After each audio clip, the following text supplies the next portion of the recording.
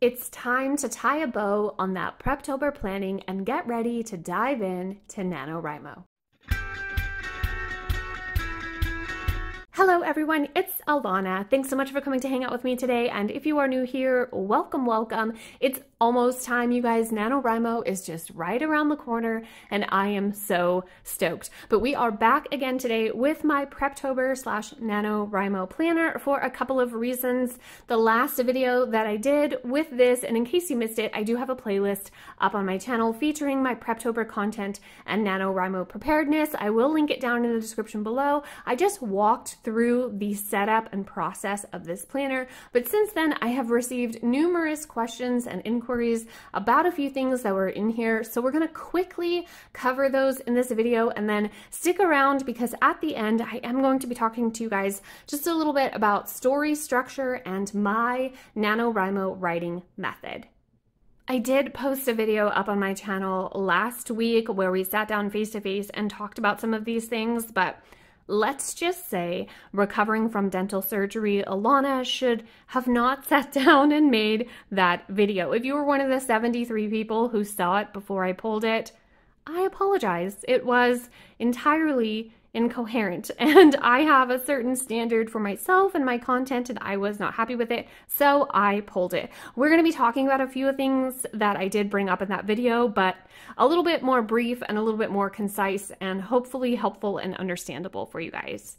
So really quick, this is my Preptober / Nanowrimo planner. It's just an A5 binder that I purchased on clearance off of Amazon, decorated it with some stickers that I already had, and I create this every year, or one like it, just to kind of hold all of my Preptober and Nanowrimo things in one place and to keep track of what's going on.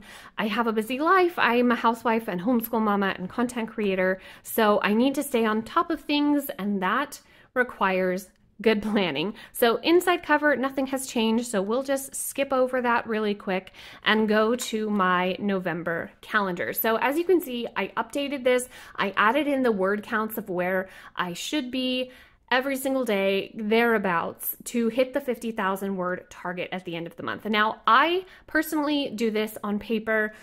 That I do believe that the Nanowrimo website itself offers this digitally. For me, it works better if I do this on paper. I personally don't participate in the online side of Nanowrimo, and I no longer utilize their website.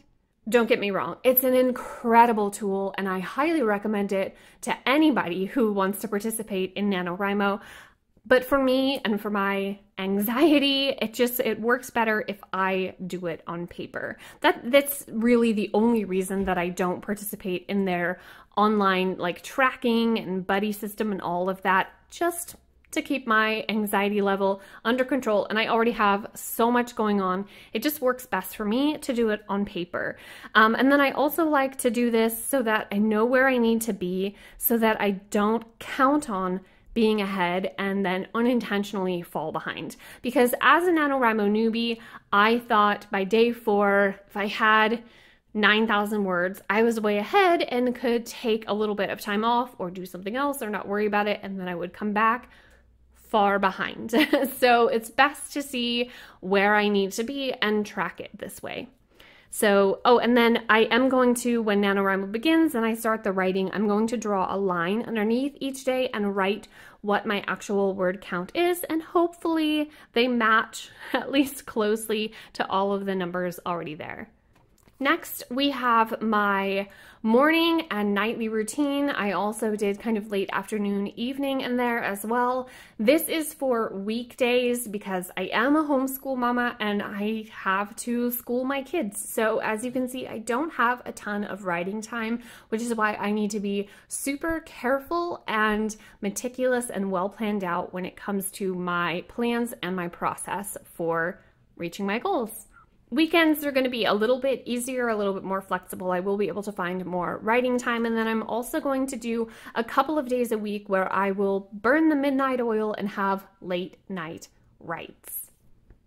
So let's stop here really quick on this portion of my planning. This is one of the things that I talked about in that face-to-face video, and I'll just cover it for you guys really quickly. One tip that I recommend, and you don't have to do this, you can take it or throw it out, but this works really great for me, and if you want to give it a try, I highly recommend it, and that is scheduling social media. So when I'm participating in NaNoWriMo for the whole month of November, and I try to do this most years, a couple of years I haven't because I had a lot of other things going on and I was a rep for a planner brand and that sort of thing, so I had to post content, but it's highly effective for me, if at all possible, in November, I schedule social media, just meaning that when I take breaks from writing, I don't pick up my phone and go on Instagram, because there's just so much that can bombard us in such a short period of time.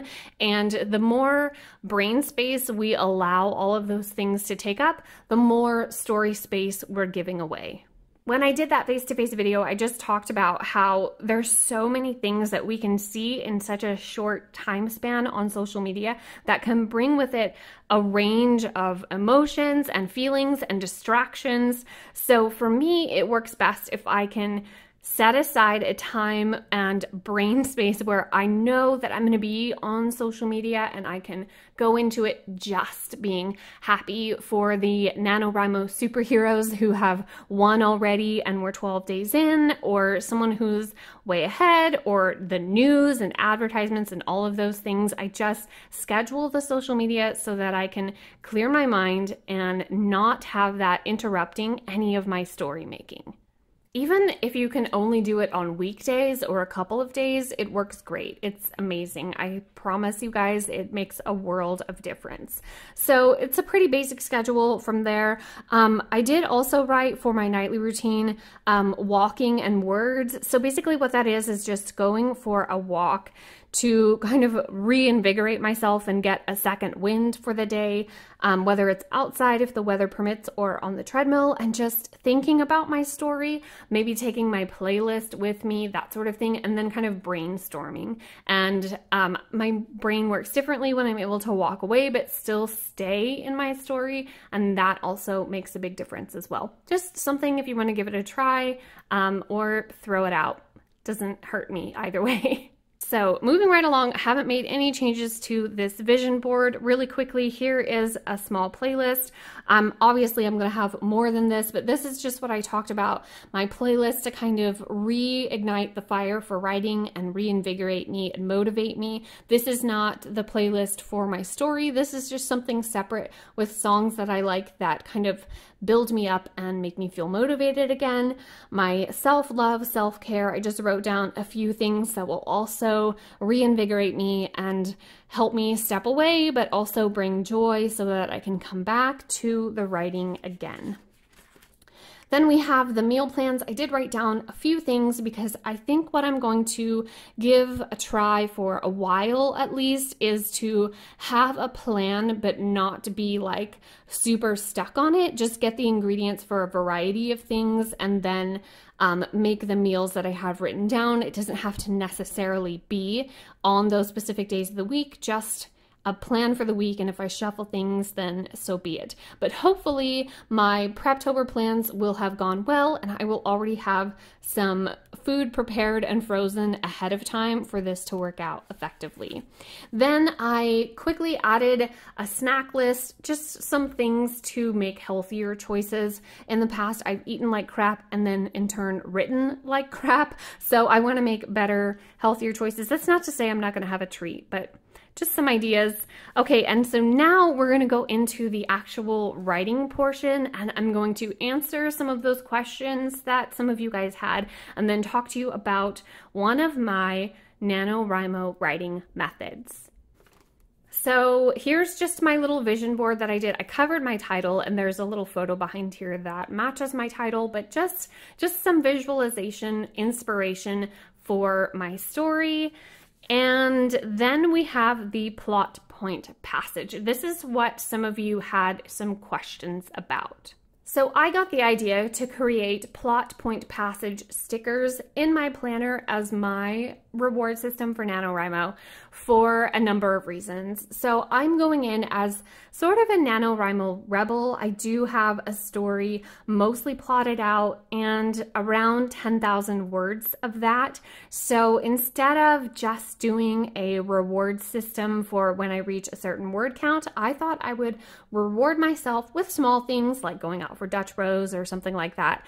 Reward myself once I reach one of these points in my story. And I got this idea from Dan Wells's 7-point story structure. If you have not heard of it, it's incredible. I did print it out and stick it right here for you guys to take a look at, but I will cover it really quick. So Dan Wells, as some of you may know, is an author and a podcaster and just a brilliant mind and someone I respect and admire. And quite a few years ago now, he came up with this idea for the 7-point story structure that he was inspired by from a Star Trek RPG sort of like guidebook or rule book. And he kind of developed that for novels. And it's basically this story structure that has the hook, plot turn 1, pinch 1, midpoint, pinch 2, plot turn 2, and resolution. Now, the reason that I only have 5 over here and not 7 is because I have mostly strongly developed and written out the first 2 in my manuscript. So I'm going to be taking those mostly completed into my NaNoWriMo writing. And I feel like it would be kind of cheating if I rewarded myself for those because they're going to be completed almost immediately upon doing NaNoWriMo. So it's the general like important points in your story, the hook, the compelling introduction or intriguing world, or the story's intriguing world or characters. Plot turn 1 is the inciting incident. Then you have your pinch point where the stakes are raised. The midpoint is the turning point in the story where the protagonist goes from reaction to action. Pinch point 2 is the major conflict takes a turn for the worse, like the darkest night, all hope is lost, that kind of thing. Then plot turn 2, the protagonist discovers something that will help them resolve the major conflict or defeat the antagonist. And then resolution, the major conflict is resolved and the antagonist is defeated, or at least seemingly, if you're writing a series. Dan Wells did do a writing excuses podcast. It's a writing kind of author discussion podcast. They have just like little bites of helpful information. I think each one of them are about 15 minutes, and Dan does them himself with some other writers as well. And he did go over this, and he used Harry Potter as an incredible example to kind of lay it out for you and get a good understanding of it. So if I can find it, I will link it down in the description below. It is a couple of years old, but if you just search writing excuses 7-point story structure, you might be able to find it as well if you don't find it down in my description. Now, in that podcast, one of his author friends that was speaking with him talked about him using Harry Potter as an example for this and saying, okay, but what about this moment and this thing and that thing? There's a lot more that happens in Harry Potter and not just these. There's like side story and major moments and things like that as well. And Dan did talk about those things and touch on those things. But this is a great, I think, start for NaNoWriMo.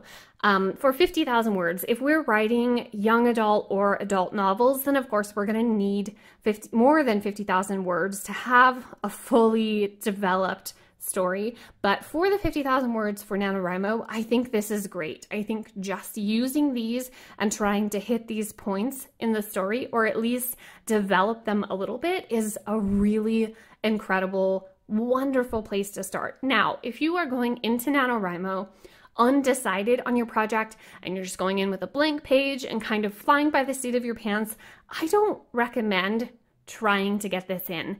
I feel like it may be a point of contention and stress and anxiety for a lot of people. This, I feel like, would work better. If you want to, go ahead. If you feel like that's totally your jam and you can pull it off, awesome.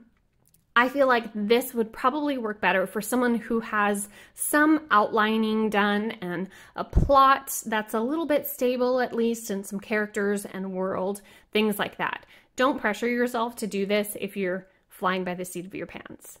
So the point of my stickers, like I said, I am going to mark where and when I reach each of these points in my NaNoWriMo project. I'm going to write in here the word count at which point I reached them, and then what reward I'm going to give myself for writing them out. Because I am going into NaNoWriMo with a story idea that's fairly well fleshed out and some character development and world building and those sort of things, I do want to come away from NaNoWriMo with hopefully a fairly strong and good quality draft. So I really would like to reach these points and get them all written out. And then once I do, it's a small reward for me, like Dutch Bros or some stationery, which are both of my addictions. So hopefully that answers the questions for you guys. Again, definitely search Dan Wells' 7-point story structure, all the podcasts and information that he did on it. It's incredibly helpful. And of course, nobody explains it quite as well as the creator himself. And then also there are videos, I do believe they're a number of years old, but they are up on YouTube that somebody else recorded of Dan giving a small lecture to an audience on the 7-point story structure as well. So if you can find those, definitely check them out. Okay, and now we are going to go into one of my NaNoWriMo writing methods. This method is something that I personally developed myself, and it is incredibly helpful, and every year that I have used it, I've won NaNoWriMo. And it's the 50 questions method, or as I affectionately like to call it, Bones for Edgar. And if you have seen the Men in Black movie, it's amazing. I highly recommend it if you haven't. But if you've seen the Men in Black movie, then you know what I'm talking about. Bones for Edgar, meaning our stories are just skin suits until we fill them up with the words that are bones, metaphorically speaking. Obviously. Okay, so the 50 questions method, what is it?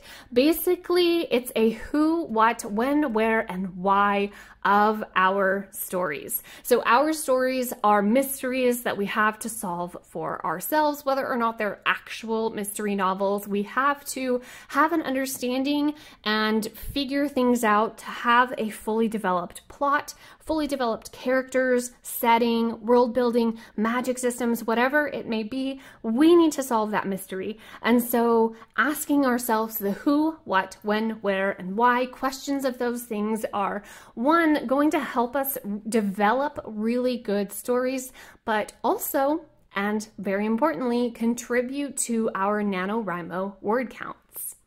So I came up with and developed this concept for myself during a NaNoWriMo a few years ago, where I was just starting to feel stuck and frantic about my word count. I was nearing the end, I was way behind.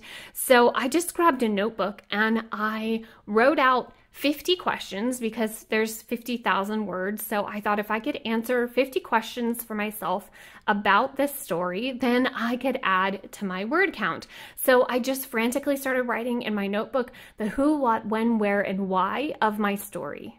Now, I personally consider this to be a story building and story adapting method, growing on that story and the characters and the world building and the backstory and all of those things. I don't consider this like a game to play or an activity. I do know that sometimes NaNoWriMo on social media will throw out these kind of like side adventure things to help people build up their word count, and they'll throw out prompts and say things like, now imagine a UFO landed in the middle of your story. How do your characters react? That sort of thing.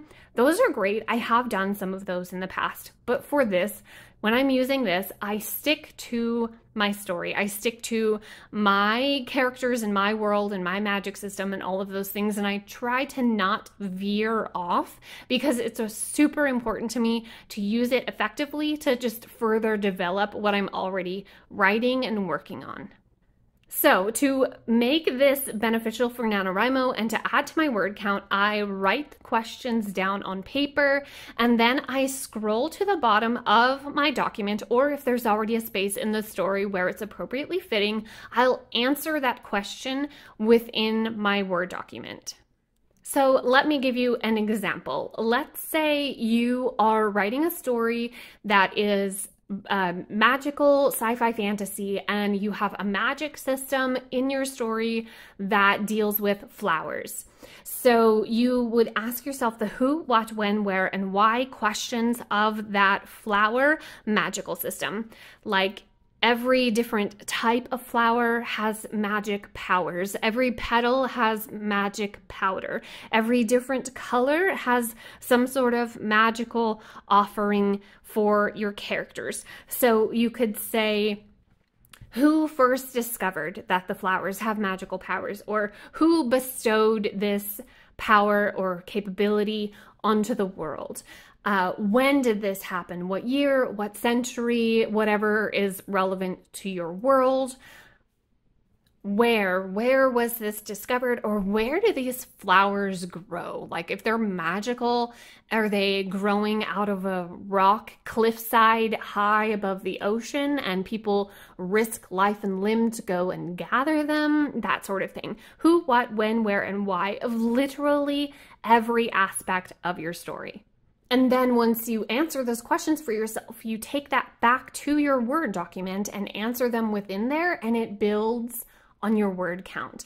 Now, let's say you don't have a story with any magic or sci-fi or fantasy or anything like that. Let's say you are writing a romance. You can still do who, what, when, where, and why questions for everything in your romance novel, from your characters to your setting to the side characters and the locations and all of those things.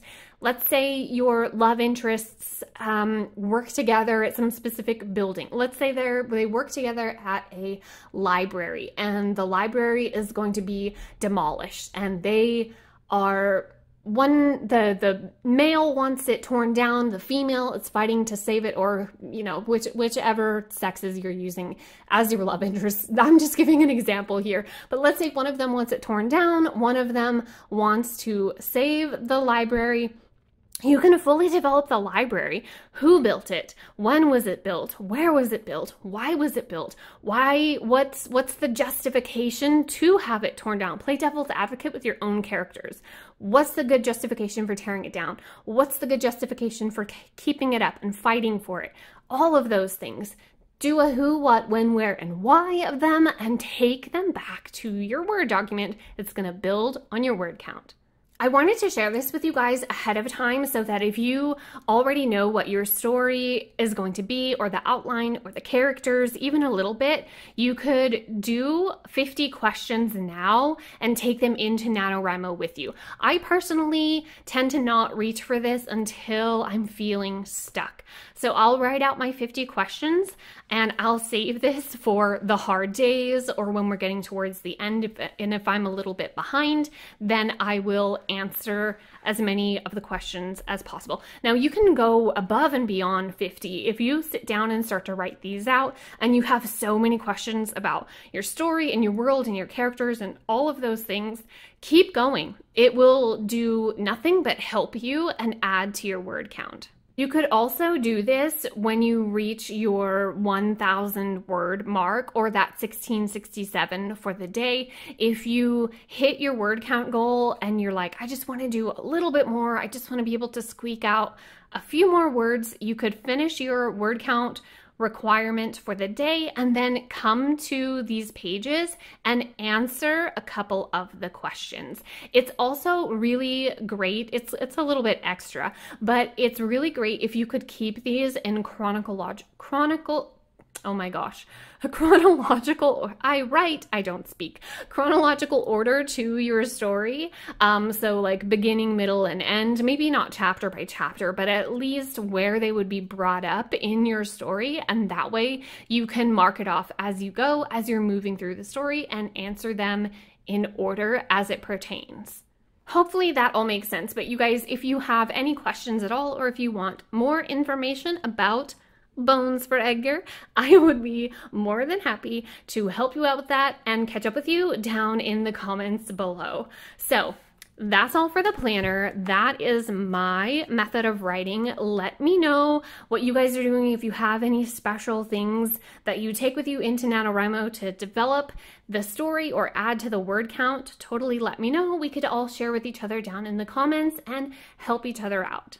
Another thing really quick before we go, I am, like I said, going to be sharing NaNoWriMo content with you guys this year and letting you know as I progress along and whether or not I win. But before then, at the end of October, starting October 25th, to the 31st, Halloween, I am going to be posting a video every single day with lots of fun things. This is going to be, it's my second year doing Oh Really Ween, but this is going to be the first year where I actually share some of my writing with you guys. I am terrified, but I hope you will hang out and join me. And then on Halloween, it's gonna have some extra fun content and I will be doing a giveaway. So I invite you to hang out with me for that as well. But you guys, that's going to be all for this one. I will see you in my next one. Tell your dog I said hi. Bye, guys.